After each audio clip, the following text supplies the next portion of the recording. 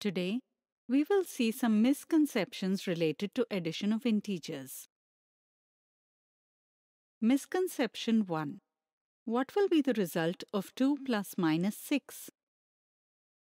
For the addition of numbers having opposite signs, first, we will find the value of numbers ignoring their signs, which we call as numeral value.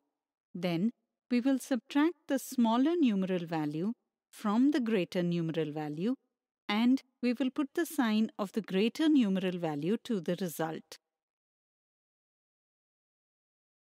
By doing so, we get the correct answer, option 1, which is minus 4. Sometimes, the signs are ignored during addition.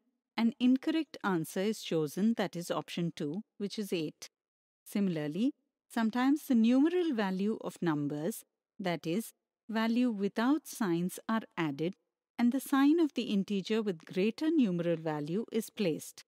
This leads to an incorrect answer, that is option 3, which is minus 8. Misconception 2. Which among the following is inappropriate for the given expression?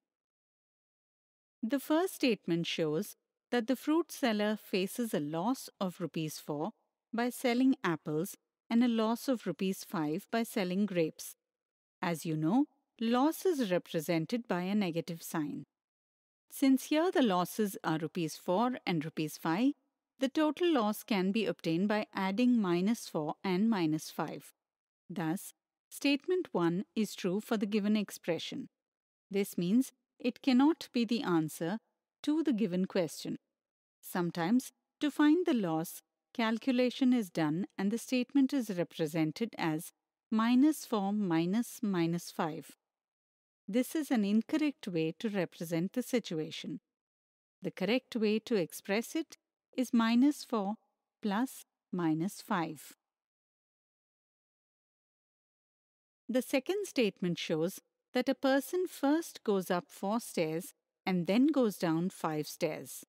Here, we represent upward direction as plus sign and downward direction as minus sign. Therefore, to find his current position, use expression plus 4 plus minus 5 instead of minus 4 plus minus 5. Thus, statement 2 is incorrect for the given expression. This means option 2 is the correct answer to the given question. Sometimes students neglect upward and downward directions. As a result, they add the number of stairs and find the current position. This is an incorrect method. The third statement shows that initially 4 sweets are taken out and then another 5 sweets are taken out from the box. Since the sweets are taken out from the box, this is represented as a negative sign. Therefore, its value can be calculated by adding minus 4 and minus 5.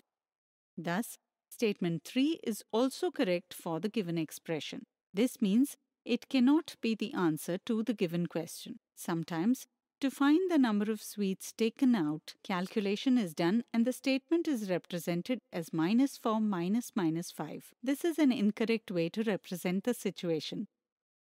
Today, we have seen some misconceptions related to addition of integers.